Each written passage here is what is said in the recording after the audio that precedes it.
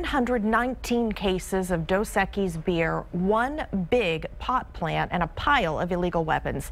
That's what a joint operation between Austin Police and 3 other agencies just seized. KXAN's Kevin Schwaller got the briefing from investigators and shows us the surprises that were waiting for them.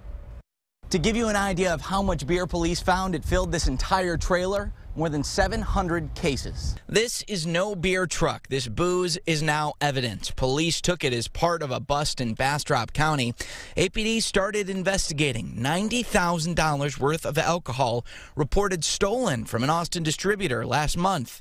Wednesday, APD, the Texas Alcoholic Beverage Commission, and the U.S. ATF seized this beer, more than $100,000 and 20 guns.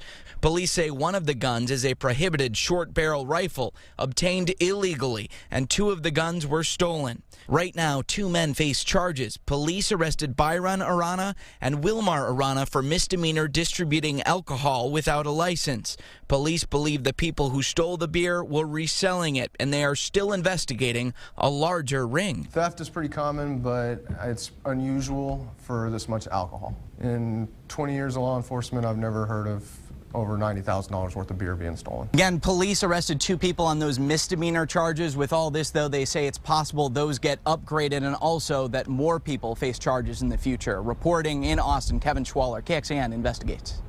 And we want you to see a closer look at where this operation all unfolded. It's a rural area on Old San Antonio Road in Dale, Texas. That's southeast of Austin's airport. In addition to the police and TABC cases, the Bastrop County Animal Cruelty Unit is also investigating something found at this scene. We're still working to learn the details about that.